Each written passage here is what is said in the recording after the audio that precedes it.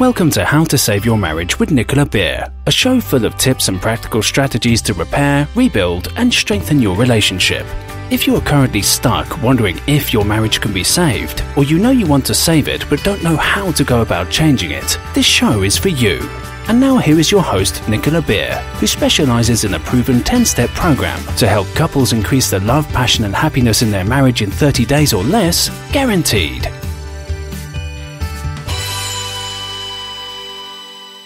Hi and welcome, this is Nicola Beer and I'm going to be talking to you today about time.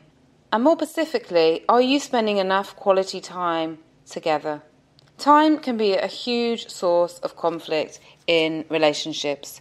When you get married, your time becomes their time. And if you have children, then you also need to schedule in family time and time for family chores. Many couples I speak to are feeling so busy and stressed by feeling pulled in multiple directions that the quality of the marriage is declining. Perhaps you can relate. Are you both so busy with work, the children, and your own interests that you can go for days without having a real conversation?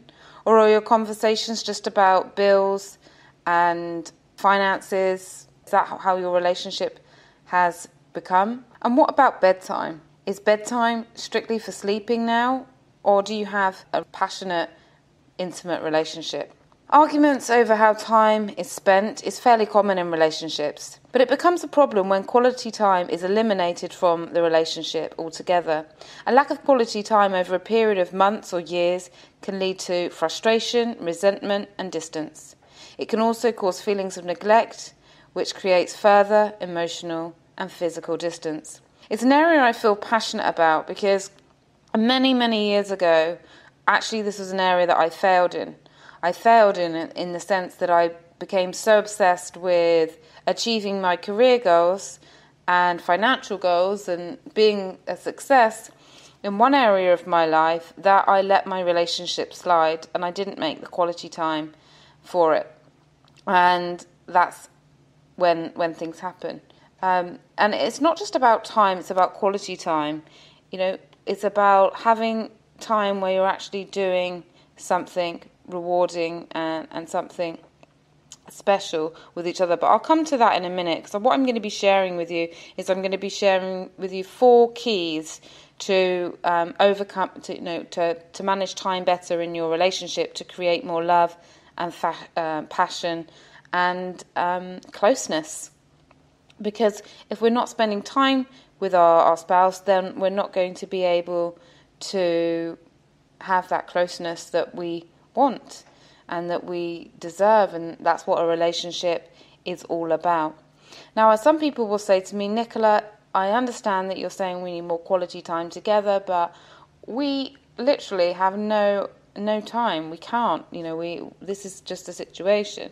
And I will say to them, well, we have exactly the amount of hours in the day as Richard Branson, Bill Gates, Steve Jobs, and look at all of their successes. The Beckhams, whoever else has a successful career and a successful love family. And so, we all have time in common. In fact, it's one of the only things that is equal in life. It doesn't matter what religious or financial background you come from. We all get this set amount of time. So it's about working around and making it happen. Because if you really want something, if you really are determined to have the relationship and the marriage that you want, then you will make time. And I'm going to share with you anyway these 4 keys that will really help. And in all honesty, as I mentioned just briefly there, is that if you only focus on the hours that you have with each other, that probably won't work. Because you can spend a lot of time together sat in the same room, one watching TV, the other on their laptop or on their phone on social media. You can have one person switching off and drinking all night, every night, and they're not really engaged or having a good conversation. So actually, this won't really benefit your relationship. So it really needs to be having more quality time to cultivate the love, the fun, and the passion into the marriage. So here are the 4 steps or keys. Number 1 is review your current schedule, keep what's important to you, and get rid of what's not. So, for example, if there's something that you are doing that you don't really need to be doing or isn't that important to you, but you're doing it for someone else or for something else outside of the marriage, then try and see if you can eliminate it. You know, whether that could be a business thing or something else. I mean, I've personally just gone through this whole process where I just so busy that I need to give things to other people. Otherwise, I'm not going to have time for my relationship. So that could be hiring a few, you know, if I've hired a few assistants, someone to do different things that I don't necessarily have to do to keep my business going, so that I've got more time for my health, my fitness, and my life partner. So what do you need to do, or what can you do, and what can you get rid of on your schedule, or what's taking a lot of time that if you outsourced it, it would give you more time to give to each other. And it's important that you keep the things that you do like, because otherwise if you're not going to be happy, then there's no point. So it's striking the balance here, getting the balance of what you need to do to make yourself happy and what you need to do to make the relationship and the marriage happy. And it's worth sitting down and going through that. It's actually something I really, really love to do with couples. And number 2 is cutting out distractions. It's very easy to, when we're in a relationship and we're comfortable with that person, then just to be on social media all night, or zoning out in front of the TV, or switching on your laptop, or doing something else when you're engaging with your spouse. Like I had one man that I was speaking to the other day that I've been working with to help him with his marriage, and he just said, I'm so infuriated every time I try to speak to my wife. She then gets up and starts pottering about in the kitchen. And, you know, she doesn't really listen to me. She says she's listening and she can hear it, but she's multitasking at the same time. Or she says, oh, if you're going to talk, let me get out the ironing. And he was just finding it really upsetting, and he didn't want to spend time with her.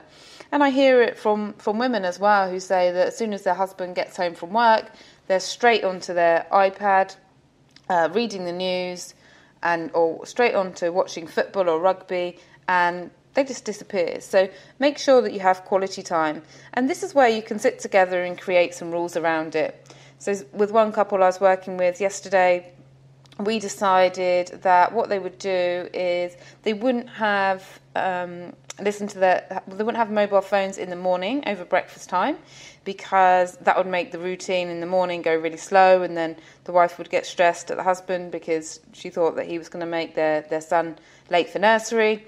So it was like, right, no phones in the morning, and when they first get home, no phones for the first hour that they're in the house together after the long day, so that they can all connect together as a family and husband and wife. So number 3 is create at least 10 to 15 hours alone time. So this is without friends and without children, ideally. So you want at least 15 hours if you can, minimum of 10 hours. If you're trying to save your marriage, or if your marriage is in trouble and you're building up, then really 15 is what is needed to get to get back that connection, to help you feel stronger and closer together. And this will make a real difference. And then we also want to be making sure that you're focusing on each other's needs. What do you need? So many women, and this is based on the hundreds of couples that I've worked with, and also other studies that have researched marriages, most women really need affection and engaging conversation. I know engaging conversation is definitely one of my things that I get attracted to someone by. So in order for me to stay attracted to someone, I need to be able to be communicating with them. That's me. So what do you really need? A lot of men, sexual fulfillment is really important to them, that physical intimacy, as well as doing activities with their spouse. They like to go out and do things and have their spouse with them. So really think about what you need and what you can do to increase and enhance your time that you do spend together. The next point, and this is really, okay, it's not strictly to do with time, but I wanted to put it in here because it's really, really important. And that's the physical closeness and sleeping time. Are you sleeping next to each other? So many couples that I work with have fallen into the habit of sleeping in separate rooms when one is pregnant or when the children are young. And what happens is that habit doesn't get changed. That habit of, oh, the odd night I'm ill, I'm just going to sleep in the spare room, or I'm just going to sleep on the sofa, doesn't happen. Or there's some couples that they do sleep, they do sleep in the same bed, but they're far apart, or that they have completely different schedules. One goes to bed really late, the other one goes to bed really early, and they're like ships in the night. So actually, that physical closeness, that space in the bed, can really help increase the marriage and the time that you have together. So I just wanted to put that in there. I've gone through that in my relationship before as well, where we got into the habits of sleeping in separate rooms, and unfortunately the relationship did decline because there's that lack of closeness, and you can sometimes feel like you're just being friends rather than lovers. Only you know if that's an issue for you. If you're happy with the way things are, that's absolutely great. If your marriage is strong and you have limited time together, that's absolutely great. These tips are really for people who are struggling in their marriage or wanting things to get better and are wanting to improve their marriage. And these are just some tips that I hope will help you. If you are stuck and if you're thinking, I'm not sure where to start with saving my marriage, or I'm not sure where to start on improving it, then I invite you to have a complimentary free Save My Marriage consultation with me. We'll discuss where you are now, where you want to be. We'll look at any challenges that you've got, and I promise you I'll give you at least one thing you can do straight away to start improving your marriage after I've spoken to you and heard about your situation.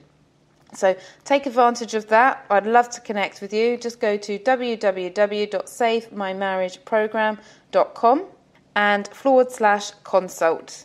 And whilst you're there, you might also like to download my free quiz, which is, Can My Marriage Be Saved? And in the quiz, it has 30 of the most common marriage problems and how to solve all of those problems. So I'd love you to, if you have got a couple of different marriage problems, to get that support. It will give you some ideas on what you can do to make things better. From my heart to yours, have a wonderful week ahead. Thank you for listening to How to Save Your Marriage with Nicola Beer.